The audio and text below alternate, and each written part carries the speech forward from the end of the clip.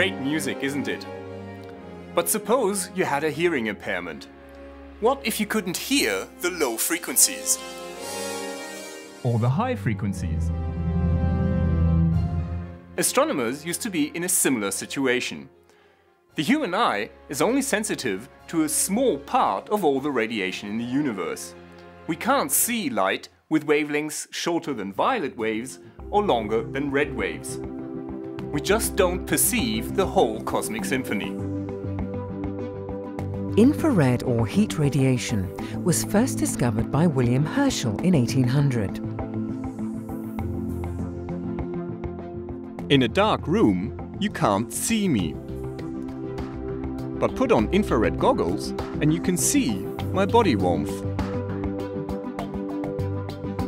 Likewise, infrared telescopes reveal cosmic objects too cool to give off visible light, like dark clouds of gas and dust where stars and planets are born.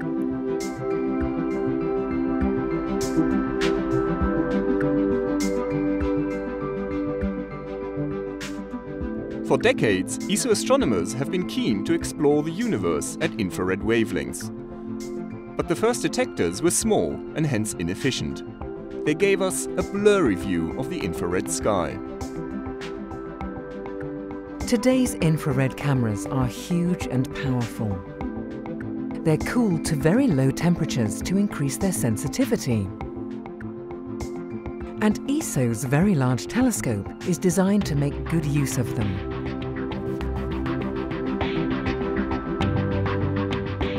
In fact, some of its technological tricks like interferometry only work in the infrared.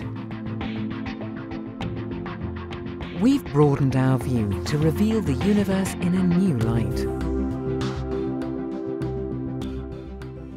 This dark blob is a cloud of cosmic dust. It blots out the stars in the background. But in the infrared, we can look straight through the dust. And here's the Orion Nebula, a stellar nursery. Most of the newborn baby stars are hidden by dust clouds. Again, infrared comes to the rescue, revealing stars in the making.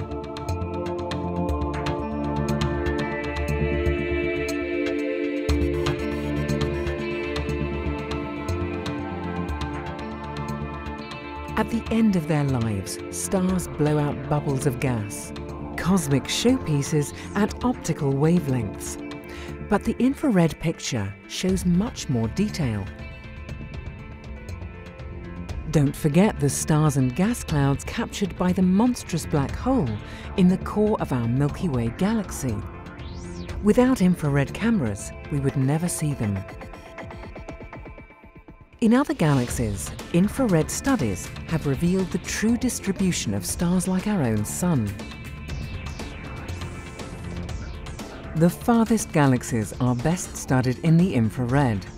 Their light has been shifted to these long wavelengths by the expansion of the universe. Close to Paranal is a small mountain peak with an isolated building on top. Inside this building is the 4.1-meter Vista telescope. It was built in the United Kingdom, ESO's 10th member state.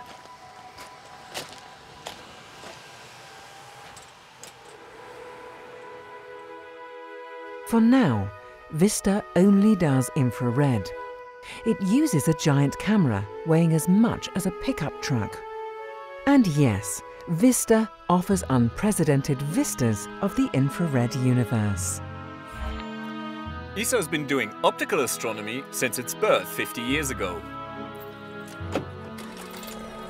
And infrared astronomy for about 30 years.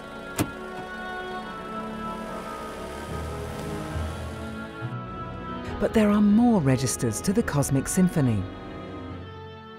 5,000 meters above sea level, high in the Chilean Andes, is the Chajnantor Plateau.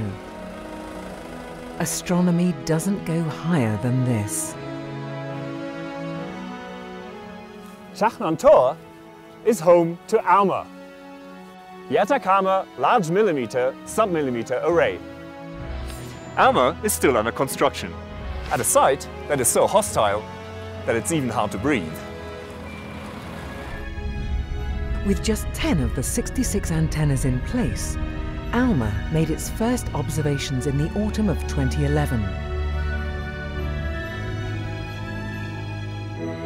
Millimeter waves from space. To observe them, you need to be high and dry. Chaknantor is one of the best places in the world for this. Clouds of cold gas and dark dust become visible in a pair of colliding galaxies. This is not where stars are born, but where they are conceived.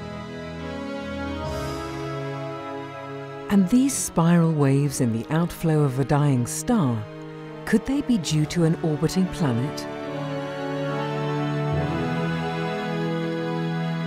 By changing the way we look, we're closing in on the origins of planets, stars and galaxies, on the full symphony of the cosmos.